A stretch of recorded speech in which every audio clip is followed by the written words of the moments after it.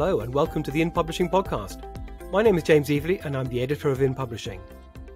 My guest this time is Jim Bilton of Wessendon Marketing, who spoke to us about the recent mediaONmedia survey, which canvassed people in the media about their favourite films, TV programmes and books about the media, along with their thoughts on the most influential figures in the media sector today. Jim tells us about the enduring appeal of the 1970s film All the President's Men. Well, I think it's still the definitive account of what journalism is all about.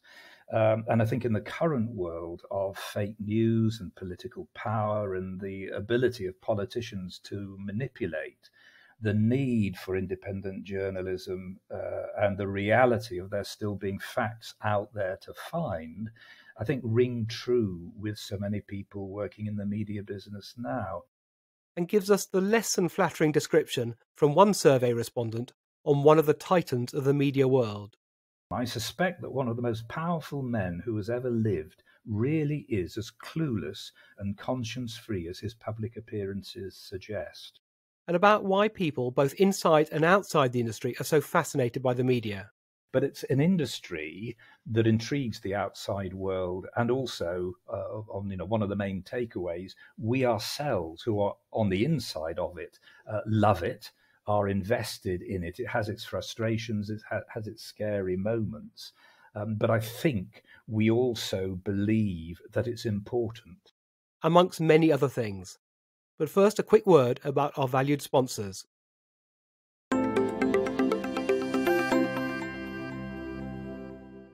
We would like to thank our podcast sponsor, Advantage CS, a leading global provider of subscription and membership management software. Capabilities include marketing, sales, payments, and customer relationship software for publishers, membership associations, and information providers. For more information, go to advantagecs.com.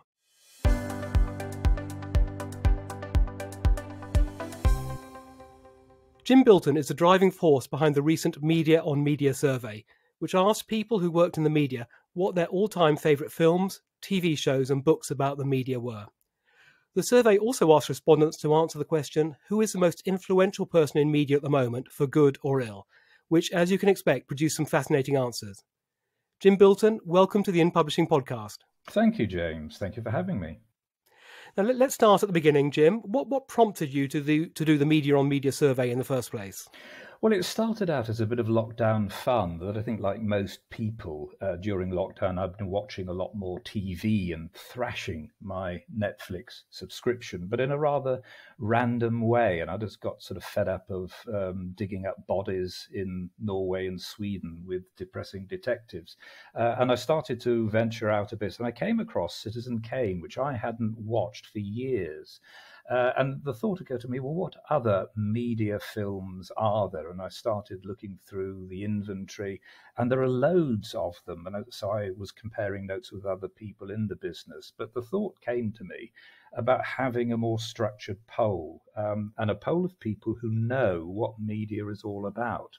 So it's still a bit of fun, but there's a serious side to it, because I think how our industry is presented to the outside world is actually very important, particularly at a time when the role of media and media control, media ownership are all big issues. And I think the debate is shaped in a subtle way by the books and the TV programs and the films that people are watching.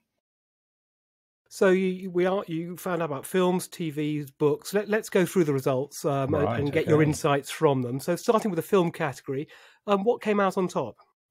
The one that came out on top by a long way was All the President's Men. So All the President's Men was number one. Then came Spotlight, another investigative, I can't say it, film about the Boston Globe investigating child abuse. Then The Post, so back to the Washington Post again.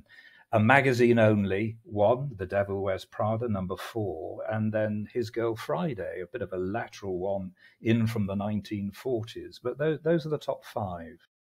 And, All the President's Men, how do you explain the enduring appeal of that? Because obviously that came out well, Watergate was the early 70s, so I imagine the film came out soon after that, but that's obviously still top of the list. It was 1976. Well, I think it's still the definitive account of what journalism is all about.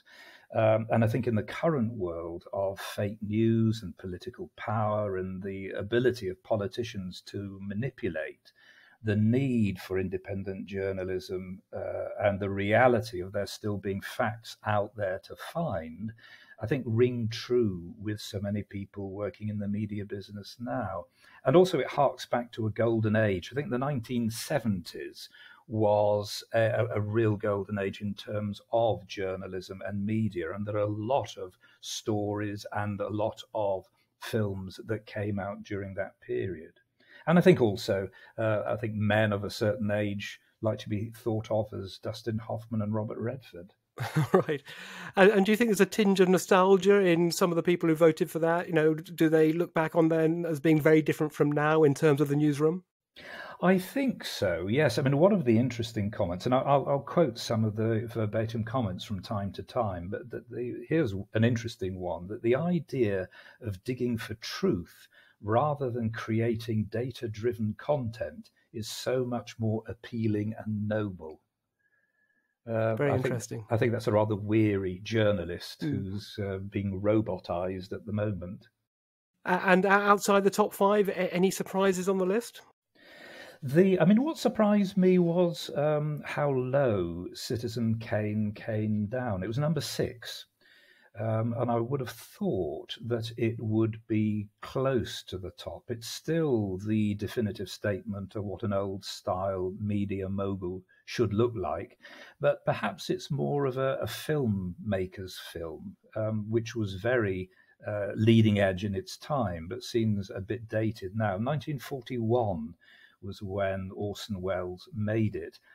Many of our younger media insider voters, and we also involved 4 universities to drive to their own students.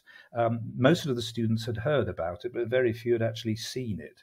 So I think there is an age issue there. And also since 1941, there's been so much good product that's come through. And looking at those top 5, do you think, was there more of a tilt towards newspaper-based storylines as opposed to magazine?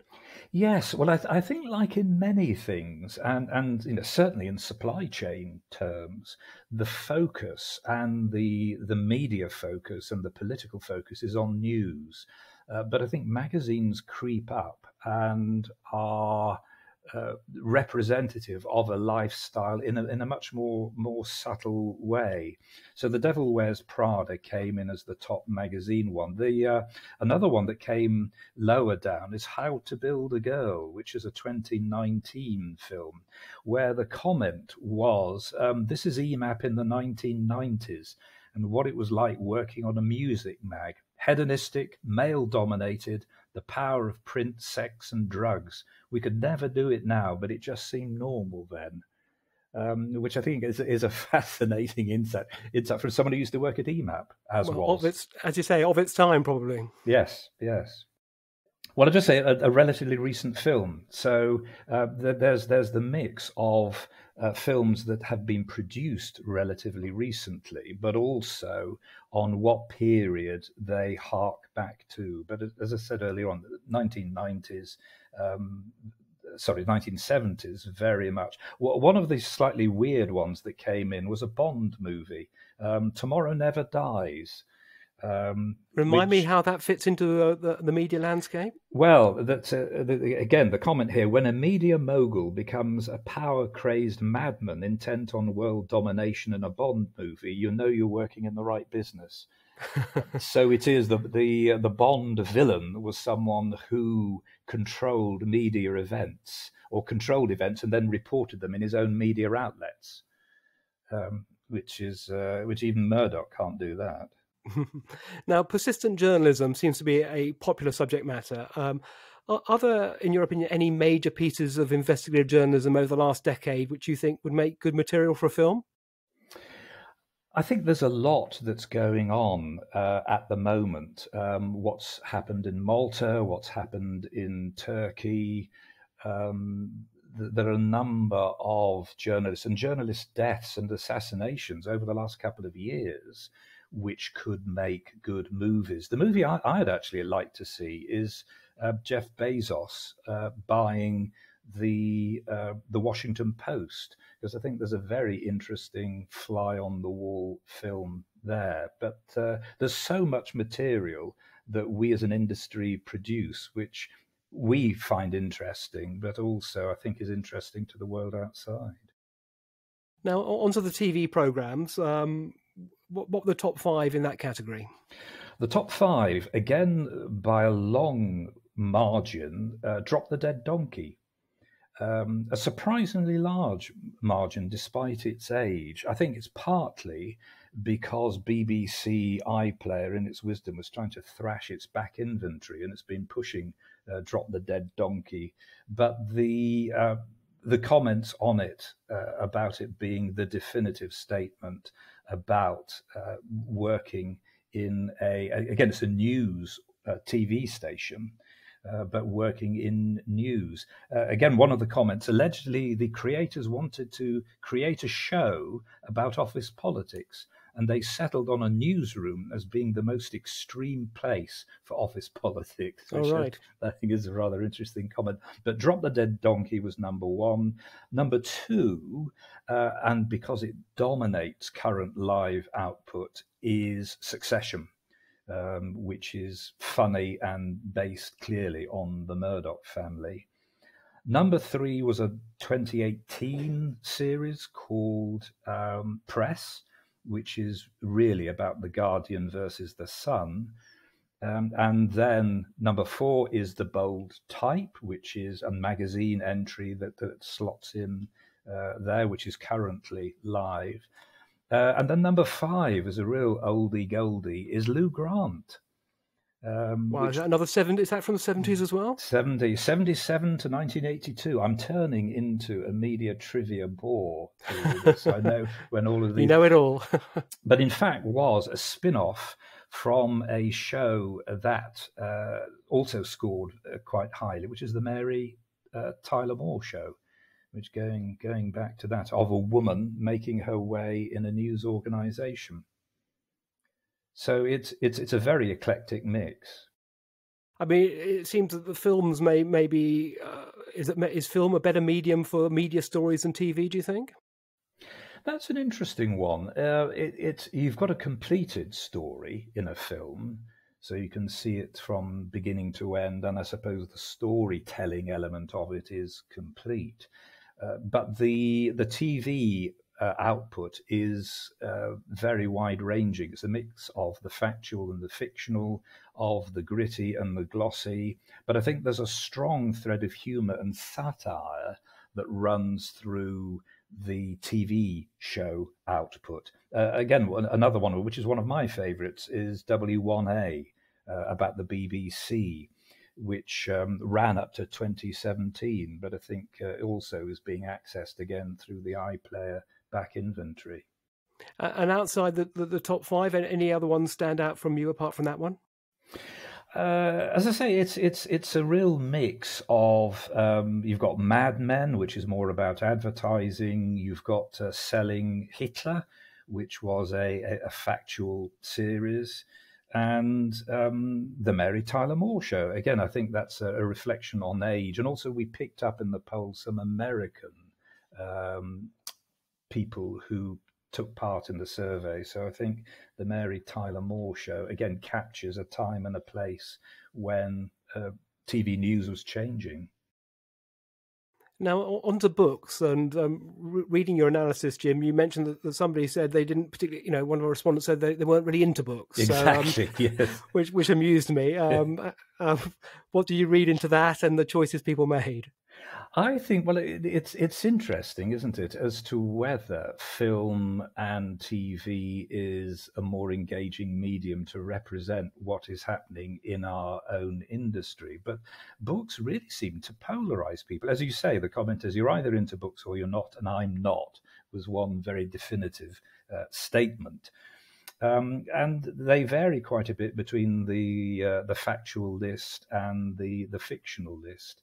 So the top 5 factual books, Harold Evans has got 2 of them. So Good Times, Bad Times was way up at the top. Then number 2 is My Paper Chase, so a broader account of his life in the newspaper business. Good Times, Bad Times is very much about Murdoch and his relationship with him. Then we get number 3 is Alan Rusbridger, News and How to Use It, which is more of a fact book about how the business operates. Flat Earth News, which is looking at how sponsorship influences how news is recorded. And then my favourite, number 5, which is Nicholas Coleridge and Paper Tigers. But I think that the factual books is a real mix of media history and how it works explanations, biographies, and journalism textbooks. But dear old Harry Evans runs through the list from top to bottom. So tell me, Jim, the Nicholas Coleridge book, well, I haven't read it myself, I confess. Why did you enjoy that one so much? Well, I think it's a book that only Nicholas could actually pull off because he interviews all the people he talks about. So he's on first name terms, was with Robert Maxwell and Rupert Murdoch. And he went around the world interviewing them all. And it is it's wonderful storytelling. It's a bit dated now, and it also is very newspaper focused. So again, there is this news angle to all of this, but it's one of the most comprehensive takes on what is a very odd bunch of people, media moguls, most of whom were probably bullied at school, and that owning media properties is their way of getting back at the world. But it's a wonderful Nicholas Coleridge tour, literal tour of the world. And Harold Evans obviously appeared twice in the top 5. I think 2 of his books also appeared in the rest as well. So obviously, as we all know, a hugely influential figure. Yes, both in terms of describing what the business is actually like, but also in terms of producing textbooks. Pictures on a Page is a 1978 Harry Evans one, which is the classic on photojournalism. So he was just an expert and someone clearly who loved writing and writing books, perhaps more than people wanted to read them. And in terms of fiction, what were the popular choices in that category? Now, this was really random. And the number 1 choice, and I think it may have been yours too, James. I confess it was, yes. Is Scoop, Evelyn Waugh, 1938. It's really random. I think one person's comment was that the whole genre of fictional books about the media is pretty poor. But also, I think there is an element of this category which captures why people came into the media business in the first place. And I think Scoop clearly motivated and excited a lot of people. Well, how about you? Could you put it down as your choice? Well, I did. Well, I confess it was a long time ago I read it. I think even when I read it, which must have probably been in the 90s, it was dated even then, but I just thought there were some essential truths coming through. I thought it still painted a picture which had relevance today. And I couldn't actually tell you the storyline in great detail, but it was a bit of a page turner, I felt. Yes, yeah, I think that's, again, one of the comments. It isn't politically correct and it doesn't represent modern journalism, but it's a great read and very thought-provoking. So that's a 1938. That was way out, number 1. Number 2 is Towards the End of the Morning, which is 1967, which is Michael Frey. New Grub Street goes back to 1891. Which is I think we need some new books, don't we? A wild choice, yes. The only sort of relatively modern one is actually my personal favourite, which is Ray Connolly's Sunday Morning, which is a wonderful evocation of magazines and newspapers from the swinging 60s through to the 70s, when just everything was possible. So that's 1992 that Ray wrote that one. And then number 5, The Way We Live Now, which is Anthony Trollope, going back to 1875 again. So again, it's a lot of the principles as to what draws people into the media business, but a very wide range in terms of topic and of the age of the book. It might be that most people in the media, when they come to read, they read magazines and newspapers rather than books. Well, I think so. I think that you're either a real bookie or you're not. There's a Jeffrey Archer there, Fourth Estate. A good but easy read. Shame it's by Jeffrey Archer, though. It was the comment of one person who recommended it. And then you've got Graham Greene, the Quiet American, which is 1955. Interestingly, a book that was made into a film. And I wonder whether there's an argument that the film was better than the book. Interesting, very interesting. And now that the question which probably provoked the most interesting response, the one almost a supplementary question, the most influential person in media at the moment, for good or ill, who came out on top? 2 people came neck and neck, with Mark Zuckerberg just edging ahead of Rupert Murdoch. So 2 very different people, but you can understand why both of them came out top. One of the comments which captures it, and I think most people's view, and again I'm quoting verbatim on this one, I suspect that one of the most powerful men who has ever lived really is as clueless and conscience-free as his public appearances suggest. And that's incredibly scathing, isn't it? Yes, it is. It is. But someone with immense power who doesn't quite realize the power that he's got, but is clueless about the curation, the responsibility of being a publisher that he just doesn't seem to get or doesn't care about. So you've got them. Somebody else who came much lower down the list, but is of the same ilk in terms of their position, is Tim Cook of Apple. So although Mark Zuckerberg is very high profile, Tim Cook seems to be more highly respected by people in the media business than the Facebook chief. So you've got Zuckerberg there, who just edges it ahead of Rupert Murdoch. Now, Murdoch is Citizen Kane, a good old print newspaper, ruthless, dynasty-building character, but a real Marmite one. His profile has been raised again by TV shows, interestingly, such as Succession.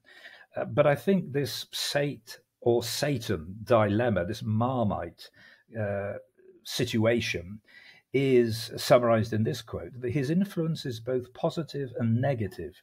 He invests in his products, knows that journalism has to be paid for, and is a fierce defender of the sector against outside big tech interests. Who else has really taken on Facebook? However, his interference in the editorial side of his titles is usually malign, and his Fox News channel is positively toxic. So what do you make of Murdoch? And I think another interesting angle, because it's a Media Insider poll, we actually picked up a couple of people who had worked quite closely for Murdoch. And here's one comment: he understands journalists and writers. He knows what makes a good newspaper or magazine or movie. He is willing to see and hear your side of why you did what. His papers and TV have changed our world. So that's a kinder view. But I think the weight of the poll is negative. And I just wonder whether future generations will remember Murdoch more kindly as perhaps the patron saint of paid content, rather than someone who was almost satanic in his media control and manipulation. Am I right? I think one respondent talked, or maybe it was you, Jim, in your analysis, talked about what would happen if you had a kind of almost an imaginary merging of Zuckerberg and Murdoch. So you had the reach of Zuckerberg and the the intent of Murdoch. Yes, no, this is a quote that Zuckerberg has massive reach, but I'm not sure he quite knows what to do with it. Murdoch would know what to do, but thankfully even he doesn't have that scale. So the ultimate and scariest media mogul imaginable is Zuckerdork or Murdberg is a combination of the two. But I think the view of the media insiders was that thankfully Murdoch doesn't have Zuckerberg's reach and power. And I believe number 3 was Jeff Bezos, is that right? That's right, yes. For his role in the Washington Post. So I think many of the media insiders aren't quite sure what to make of Jeff Bezos. On one hand, Amazon is lumped in with the other FANG companies as being a hugely disruptive and all-pervasive force in the whole area of media and everything. I mean, it is the everywhere shop, as I think Bezos once described Amazon as. But it's as his owner, and he bought out of his own money the Washington Post back in 2013 for $250 million, allegedly without any due diligence. He just liked it and bought it. But it's fascinating to see what he has done. It looks as though editorially he's kept his hands off, broadly speaking, the editorial direction, but he's invested in tech and a very clear marketing strategy and turning it from essentially a regional Washington-based newspaper into something that's is national and much more international as well. So he sees a business model behind it all, which turns the traditional model on its head, but he hasn't interfered to date in the editorial direction. But I think as an interesting aside, I call him a train set mogul, but I think there are a number of wealthy individuals, particularly in America, who have made their money elsewhere, a lot of them actually in digital organizations, and who want to spend their money and love the idea of owning a media brand and a good old print newspaper. There's nothing like it. So I think we're witnessing the rebirth of the old-fashioned media mogul, but with a new overlay, but particularly in America. And you mentioned, I think, relating to Jeff Bezos, when he bought the Washington Post, that he'd actually bought into, the ethos of the paper and that democracy dies in darkness. So it sounds like he's bought into that. Yes, and that is a phrase, that is a tagline that came out after he actually bought it. But I think he was just so intrigued, as so many people outside the media business are, so intrigued by the glitz and the glamour. Perhaps there isn't so much glitz and glamour that there is in the magazine business. And there's a lovely quote on The Devil Wears Prada that this was the sort of martini-soaked world that I'd always wanted to be a part of. That was one of the media insiders' comments on that. But it's an industry that intrigues the outside world, and also on one of the main takeaways, we ourselves who are on the inside of it love it, are invested in it. It has its frustrations, it has its scary moments, but I think we also believe that it's important. That we could make a lot more money by doing something else, probably trading in bitcoins. But the media business itself has got into our blood, got into our veins, got into our DNA, and we believe it's important and needs to be protected and preserved. Now, outside the big three, Jim, were there any other noteworthy names on the list, or any noteworthy trends in terms of the kind of people who are being, put forward as influential people? Yeah, I think they fall into three categories. So you've got front-end presenters and influencers. So people like Andrew Neil, Oprah Winfrey, Piers Morgan. The comment here is, I can't stand the man, but he speaks for many.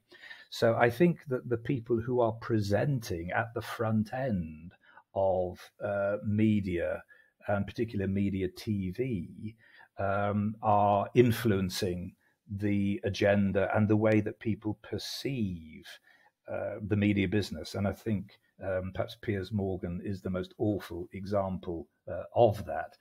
Tucker Carlson, so from the American correspondence, is the Fox News anchor, but who seemed to, what did this, an influence for ill. His impact on the people who seem to believe every single nonsensical thing he bleats out every night further divides the United States and endangers our democracy. So, and he might be the next president for all we know. Well, yes, he's the part of the front end. So you've got presenters and influencers. The second category are politicians themselves. So you've got Vladimir Putin there, Viktor Orban. You've got Donald Trump when he was president. So there is increasing concern about political manipulation. And then the third category, media insiders. A handful of senior media executives are mentioned who are influencing the industry from the inside. The three notable ones who were mentioned, and they're all women, incidentally, Catherine Viner, editor-in-chief at The Guardian, Zilla Bing-Thorne, future CEO, and Carolyn McCall, the chief executive currently of ITV. But do any of them have the power to make a real difference to the shape of the overall business?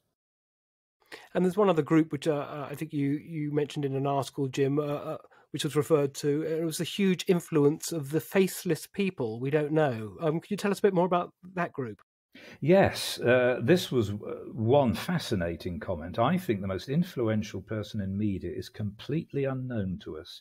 They're probably working in a high-powered position at one of the big social media platforms, deciding content policy and directing or writing the algorithms, probably without any direction or guidance from the people who employed them. So the Zuckerbergs, the Tim Cooks, the Bezoses, it's these unknown people who are really influencing the agenda by what we are fed, because they're controlling the algorithms that drive the platform coverage.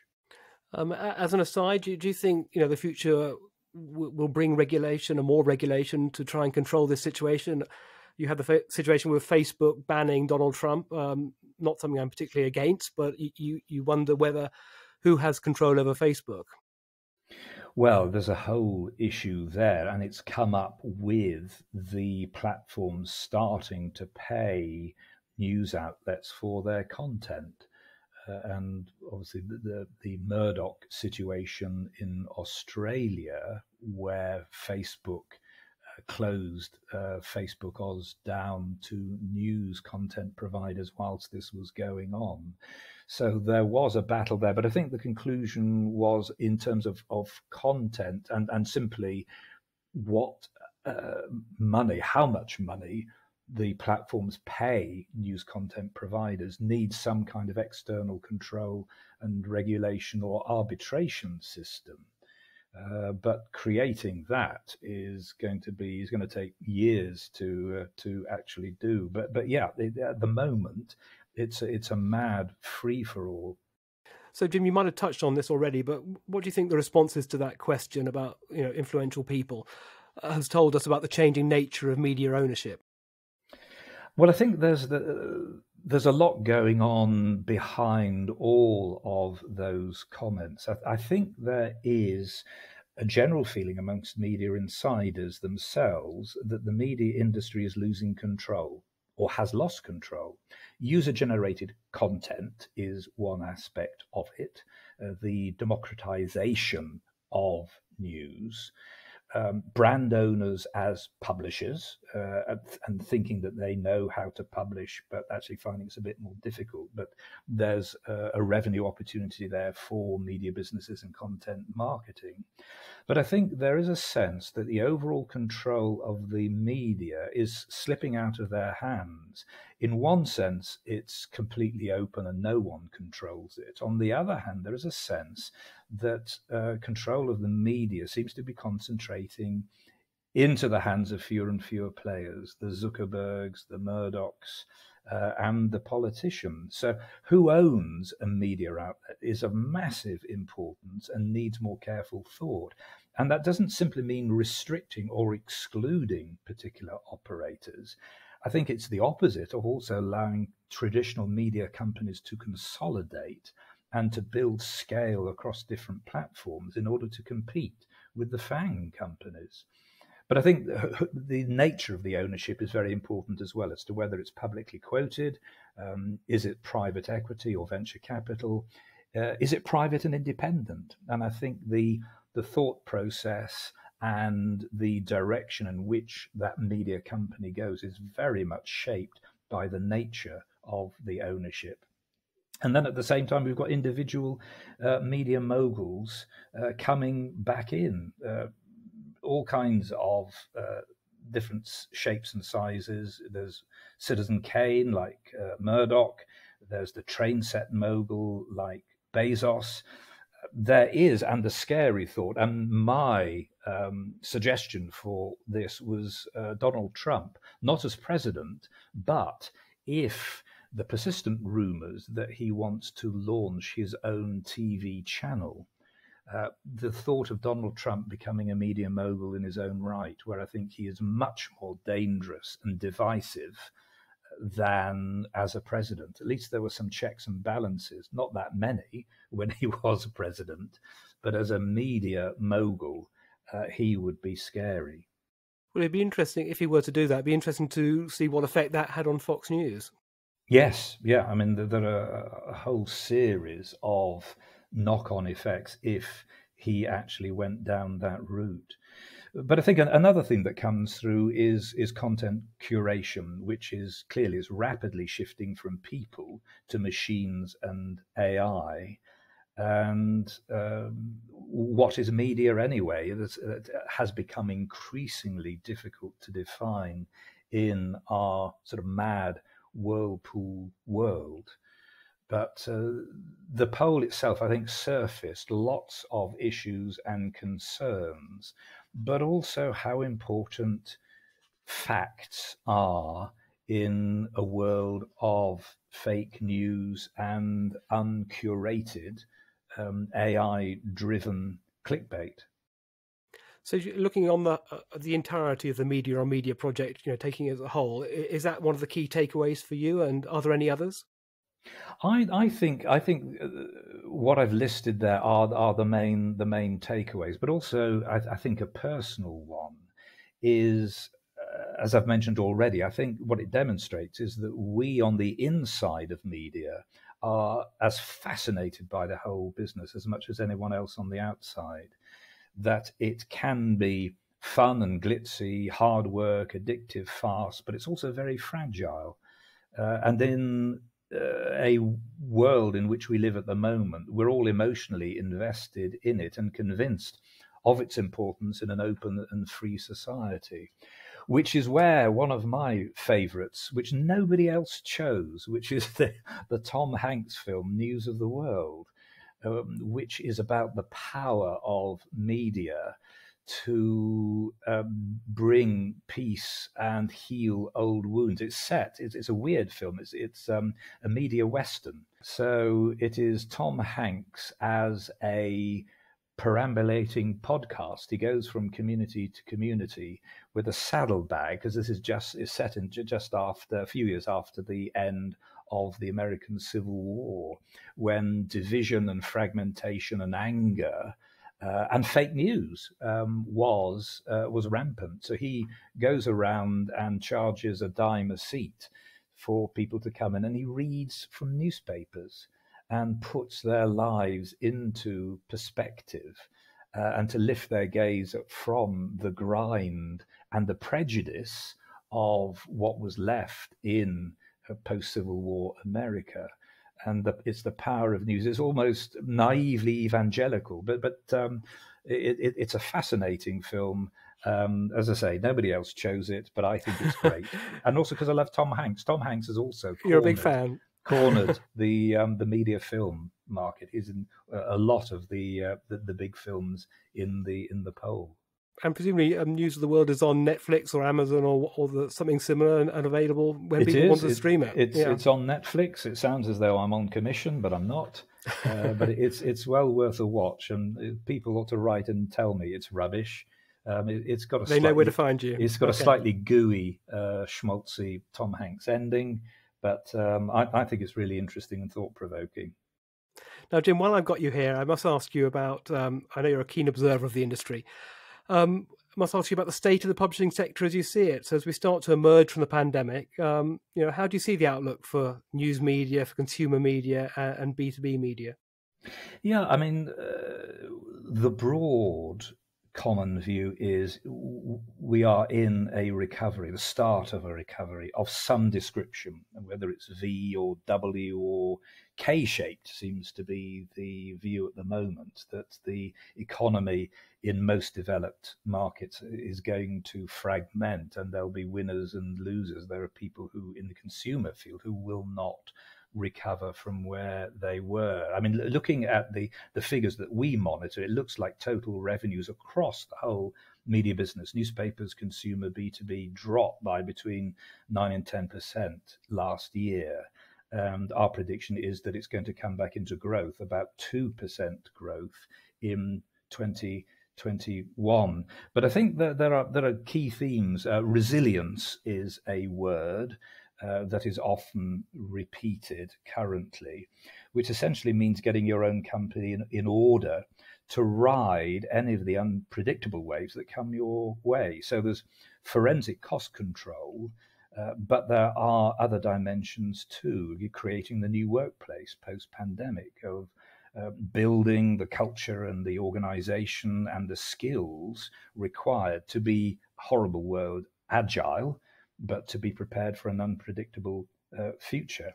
That means constructing the right tech stacks to make all the strategies work and measuring everything, every process, every activity. And then you overlay on top sustainability, diversity, mental health.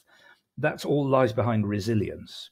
There's another word, which is hybrid, which is usually used at the moment in reference to the events industry, but I think can be applied to every single media business, that there are certain things happening that are happening more quickly than ever now, of the shift from advertising revenues into reader revenues, the shift from print into digital, from, in supply chain terms, from retail into subscriptions and membership. But it also covers content delivery. The websites as the hub are there. E-newsletters are still very strong indeed as a platform. Audio, podcast, well, like this one, of course, audio and video. But I think for consumer, each of those markets, so newspapers is very different. They're spinning into a digital first, digital only world very quickly. Consumer and B2B, I think, are becoming much more similar to each other and overlapping. Consumer is a few years behind B2B. B2B led years ago, mainly because classified advertising fell off a cliff very quickly indeed, and they've reshaped their organizations. Consumer are catching up on that.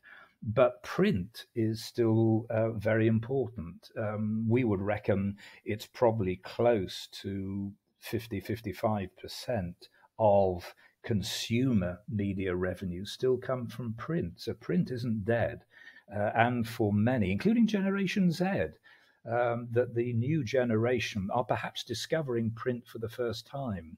But a lot of the research suggests that they're actually quite excited by it and see it as the real thing. They may not be prepared to pay for it, but print is I think a key part of the medium and long-term future of consumer media. And Jim, generally optimistic about the future? Yes, goodness me. You had to say that, didn't you? Well, I think, yes. I mean, the optimism brings with it new challenges. So I would say, zooming in on consumer media and consumer magazines, for example, the real creativity is actually coming from the smaller companies rather than from the large majors, I would say. I'll probably get shot for saying that. But there is a supply chain, certainly a retail supply chain issue, which the retail supply chain is still very heavily geared to the top titles. A recent PPA report showed that 80% of news trade revenues came from the top 148 magazines. Now, how do you surface new product, specialist product, in that kind of environment? It's got to be digitally, and it's got to be direct to the consumer, and it's got to be subscriptions rather than retail. So there are challenges, but I still feel very optimistic. And apart from anything else, I just mindlessly love the business, and I think most of the people who responded to the poll feel the same way. That's lovely to hear. Jim, finally, back to the mediaONmedia survey. I must ask, what are your own personal choices? What did you choose, and why? Okay, put me on the spot there. The Post. I was torn between News of the World and the Post. I went for the Post because, being a marketing person, I'm interested in the whole commercial story. So whereas All the President's Men is a journalist's film about journalism, the Post is a bit broader than that. Although I was tempted to put News of the World down, but I've already mentioned that. So it's the Post actually put down. For favourite TV series, it's Succession. And I think the real life stories, well, they're almost real life, of actual media moguls are often weirder than out and out fiction. So Succession was my favourite TV series. Factual media book, I've already mentioned it, is Nicholas Coleridge's paper Tigers. It's a bit dated, but it is just brilliant storytelling.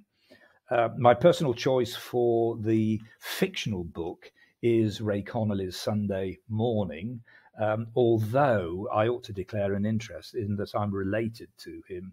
He is actually married to my cousin.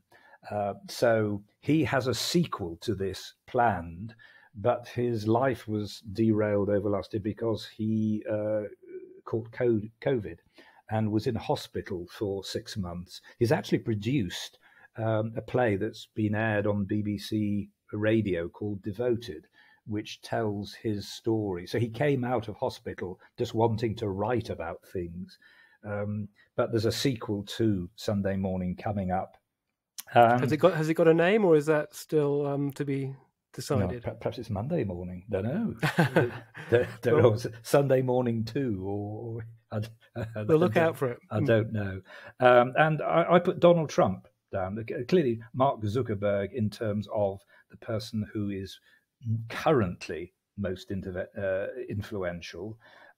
Donald Trump, if he decides to launch his own news channel, I think is a real contender in my mind for someone who could change the shape of media. For good or ill? For good or ill. Well, in Trump's case, ill. Yes, I think we can safely say that. Jim Bilton, thank you very much for being our guest on the In Publishing podcast. Lovely. Thank you for having me, James.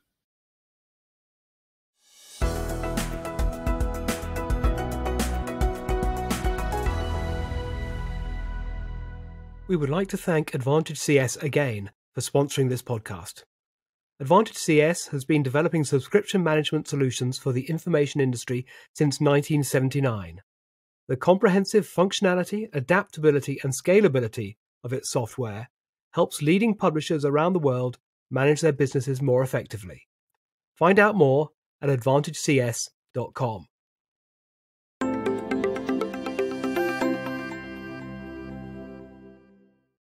Many thanks to Jim for that deep dive into our media preferences and his fascinating insights into what it all means for the media world going forward. Jim has written a number of excellent articles about the mediaONmedia survey, along with an in-depth review of the Tom Hanks film News of the World, all of which can be read on the In Publishing website. Just go to inpublishing.co.uk and search for Jim Bilton. Thank you for listening, and do join me in 2 weeks' time for another In Publishing podcast, where my guest will be Marie Davis, Managing Director of Immediate Media's Homes and Lifestyle Brands. Bye for now.